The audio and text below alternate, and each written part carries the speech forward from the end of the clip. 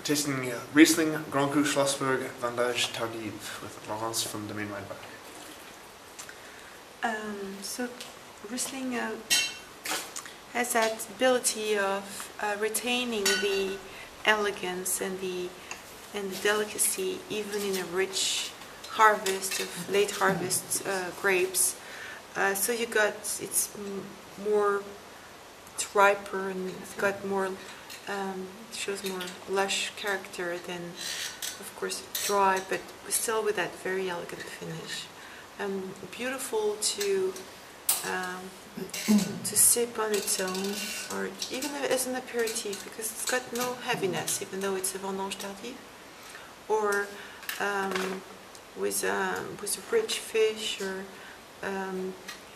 also with a strawberry-based dessert. It's quite enjoyable. Just the pure strawberries and with almost no added sugar. But it's a beautiful minerality, beautiful fruit.